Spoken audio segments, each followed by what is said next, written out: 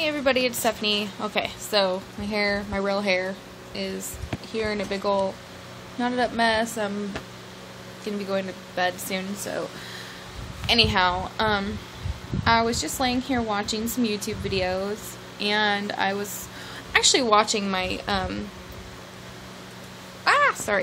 having trouble getting situated. I was actually watching my last updated video. The one that I did for Jenny, or JLJ0198, that you guys probably know her as. And there was a couple things that I was talking about and I was thinking about while I was watching it, and I wanted to get on here and say them before I forget. So, one thing is that the Lose It app, it's just LOSE, and then there's a space, and then IT, and then I think there's an exclamation point at the end. But if you go on an Android phone or a iPhone, you can get the application, and you can actually add people or just do it by yourself. I told her, if you don't want to add me because you're afraid that you won't be honest, then don't add me. But don't lie to yourself about what you're putting in your mouth every day. And she actually, calculated up the calories, and I won't get into, what the calorie amount was, but it was more than what she thought it was. And she realized, oh, wow, I didn't realize I was eating that many calories. And I said, yes, so there's why you have your stall. Myself, I don't eat a lot of calories throughout the day, and I should eat more. In fact, my husband got on to me the other day about it, because he was like, you don't eat very much as far as calories and stuff go. You need to start eating more. And I was like, no, I was freaking out. I'm worried. I don't want to gain the weight. Oh, what if I gain weight? And he's like, no, I bet you'll lose weight. Well, he was right, because I started eating better. I am a big boiled egg person. It's just good protein for me. It fills me up, and it's not that bad. And as far as calories and stuff like that goes, it's good for you. So, I eat hard-boiled eggs or string cheese. I'll eat... Occasionally when we eat dinner, I'll have chicken or something, and then we'll have a vegetable, carrots or whatever, and then rice. And the rice, yes, I love rice, and it's great and all, but most times if I eat rice before I eat anything else, I throw up. And that's telling my body, that's my body trying to tell me that doesn't really work. And sometimes chicken will come up, and sometimes broccoli will come up, but most of the time broccoli will come up. But I was also telling Jenny that if you look on this Lose It app, you can see that, for instance, she was talking about how she had, the little tiny, one French fry one day, or, a bite of a French fry or something like that, or maybe 2 French fries. I don't even know, but anything from McDonald's is bad in general, especially the first 6 months of your surgery date, because you can totally sabotage your tool, and you will never be able to know how to control it. Basically, the reason why you have gastric bypass is just like when you're born and you learn how to eat, and you eat baby food, but you start off with liquid, right? Bottle or milk. Then you go to mush, baby food. And then it works its way up from there, the little treats that you get. And then before you know it, you're eating on your own, and you've learned how to eat. It's the same thing. You have your stomach stapled, and you go through hell and back, and pain, lots of pain, and you go through mind torture, and you watch people eat. And I was telling Jenny, I don't know if many of you know this that are new, but I had my gastric bypass surgery on October November 18th of 2009.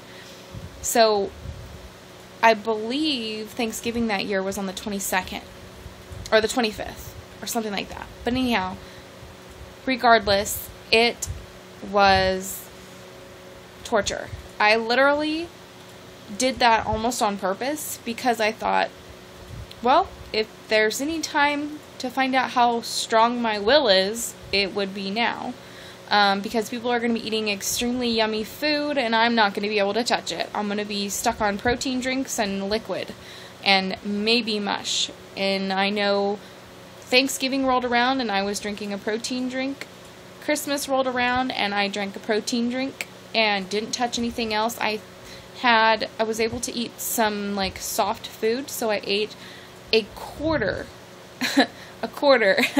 of a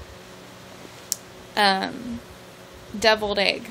Couldn't even eat the whole half of it, so I ate the quarter of it. And then I think actually on Thanksgiving I was able to eat mush, so I had a tiny bit of, not the kind that people bring over with all of the like sugar and like, you know, of the yams, but it wasn't any of that. I had an actual yam that I had bought from a grocery store, you know, from the produce section, that I microwaved a little tiny piece, mushed it up with my fork, and ate it. And you would be surprised at how much sugar is in something naturally when you haven't had any sugar at all other than, you know, like Crystal Light. And that's fake sugar. Another thing I told her is that be careful with the sugar-free candies, because everything sugar-free, like Crystal Light and stuff like that, has like the, you know, like Splenda or whatever, all that stuff is, you know, it's not as bad as eating regular sugar, but on the other hand, it does have a tendency to make you more hungry. So, that was the other thing. But yeah, so the first 6 months, you're learning how to eat all over again. So why try to, you know, ruin that by testing your pouch to see what you can eat? Don't do that. And, you know, I told Jenny tonight, I said, I'm not perfect, and I certainly don't eat great, but the first 6 months of my gastric bypass surgery, right after, in fact, that first year, I ate really, really, really good. I was pretty cut and dry. I never tried anything for a very long time. I didn't even try sugar-free candy for a long time.